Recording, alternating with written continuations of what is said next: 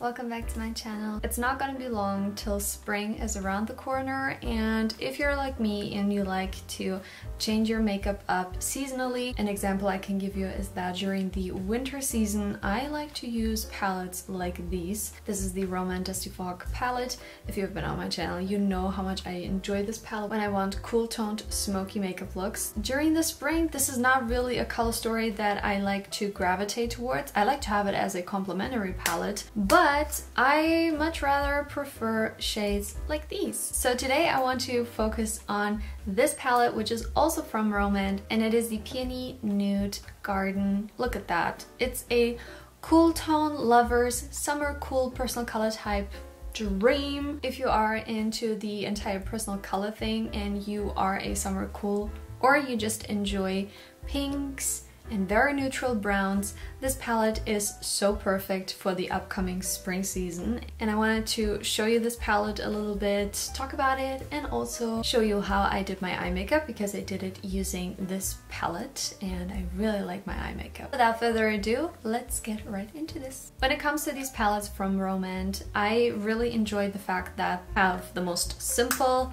packaging you can imagine. I just have this one for reference, you know. It's very simple, it's clear, you have ROMAND written at the bottom, and the color of the actual palette just fits the actual shadows perfectly. I think the packaging is amazing and it doesn't feel cheap, even though it is not that expensive, so that's definitely a plus point. Looking at the actual arrangement of the palette, one thing that you will notice with these ROMAND palettes is that they go from light to dark in a beautiful gradient. Let's say on one day you don't know for the life of you what makeup look to do, you can just start with the lightest shade and work your way up to the darkest. And since they don't really jump that hard in terms of depth, like it doesn't go from this color all the way to this darkest shade, but you have shades in between. When you use one after the other or you mix them together on your eye, you will have the most seamless gradient effect and you will not have harsh edges. The formula doesn't allow for harsh edges because they're so buttery smooth. If you just have more lines, this formula is so beautiful and so forgiving. If you look at this color story, it is more light, so if you're into deeper shades, I would recommend you to check out their other palettes because they have a bunch of different color stories. This palette I would recommend for those of you who just enjoy cool tones or pinks, but you don't need an entire palette with 10 different pink shadows, because how many pinks do you really need? I like that this palette only has like this actual like soft pink color. This is definitely a mauve shade, this is more of a mid-tone, and then you have like beige and browns. So you actually have everything you need in one palette. That makes it, in my opinion, just so easy to use. Each palette has a different arrangement of textures, and in this one you have a glitter, very soft, elegant glitter, a shimmer that shifts kind of like from gold to pink. It's so beautiful on the eyes and it isn't too much. Like on days where you don't want to apply glitter because you feel like it's going to overpower your eye look, this type of color is just going to give you a soft little sheen. And then you have this color over here on top that is kind of like a matte with glitter in it. I like these types of shades when I really don't have time, so I can apply the shade all over and it'll still look, I put a lot of effort into it, because you'll be able to see some flecks of glitter. You can see this almost as 2 5 pans. You can do an entire look with only this top row. It'll give you a very soft kind of powdery pink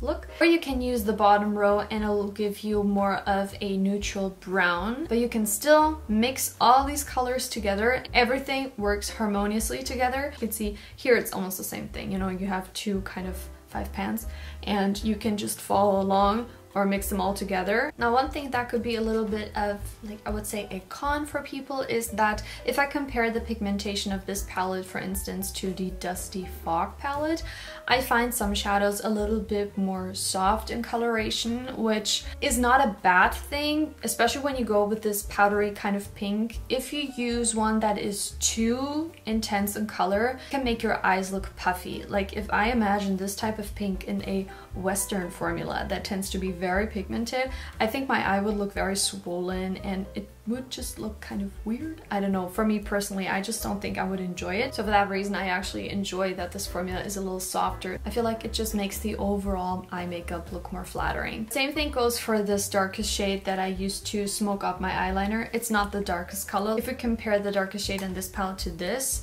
you can definitely tell that this shade is a lot softer. So it doesn't always give me the most intense, you know, smoked out effect that I want. I tend to go back into this palette or any other that has a deeper color. So keep in mind that this palette overall is a lot more soft and natural, which if you are a natural makeup lover and you tend to generally do your makeup in a very soft manner, then I think that this palette is going to complement your makeup style a lot. With all this being said, let's jump into the demo. Since I usually do makeup looks that tend to go into this more pink kind of situation, I was thinking about doing something more soft brown and then add one of these pinky kind of shimmers on top. I think that will look very pretty, so let's start with that. Before I go into any of the deeper browns, I'm still going to add a base color because it just helps to create an even layer. So I'm going to be mixing these two shades together.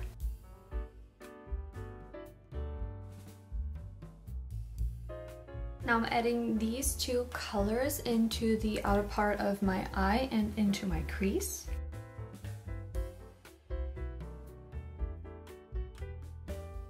And as I'm applying it into my outer V, I like to feather it almost into the middle of my eye, so it creates a very soft gradient effect.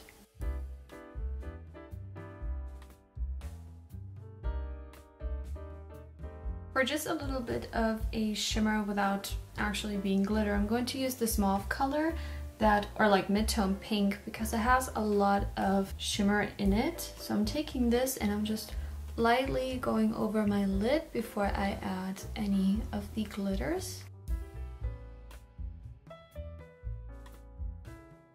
I'm going into this shimmer color. This one is a little bit more of just like a regular shimmer with a beautiful pink gold kind of shift.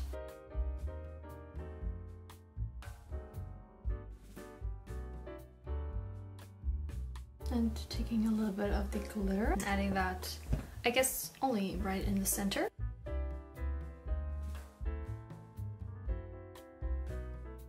I did my eyeliner and I'm taking the darkest shade and apply that right over the liner.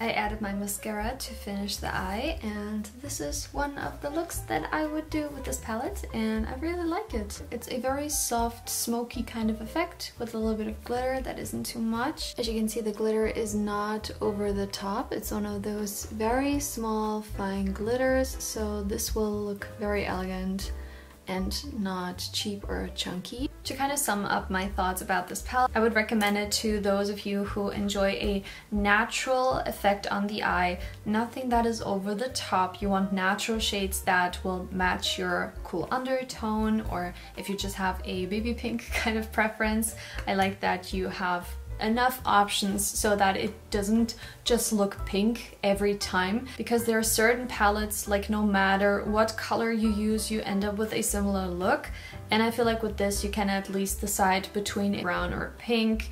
Everything flows together. The formula is super foolproof. It is a little bit more powdery, but that tends to make everything blend out so much better and actually create more of like a blurred eye effect. And then if you top it off with one of the glitters, your eyes will look like you put so much effort into them and they will look just so pretty. I really enjoy this palette for every day when I just want to do simple makeup. And if you pair this, let's say, with other ROMAND products like their blushes or their lip tints, like today I'm actually wearing the Fudge tint in Cooling Up. I felt like they just complemented each other. Then you get kind of like a tone on tone, almost monochromatic look that will look just super flattering. I hope my video was helpful for you to decide if you need this palette in your life, if it's something for you, if it fits your makeup style. If it was helpful for you, please give me a thumbs up. I would really appreciate that, and I hope to see you next week in another video, and until then, please take care.